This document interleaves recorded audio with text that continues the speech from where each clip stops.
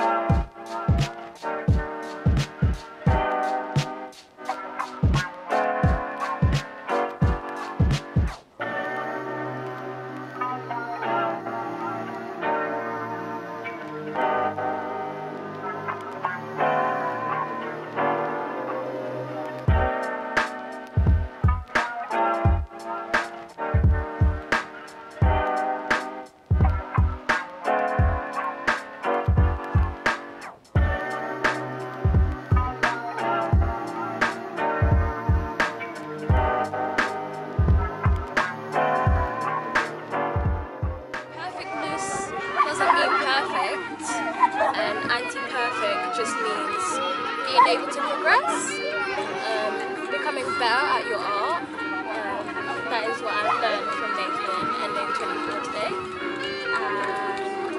Yeah, I thought why not get stuck in, draw a bit.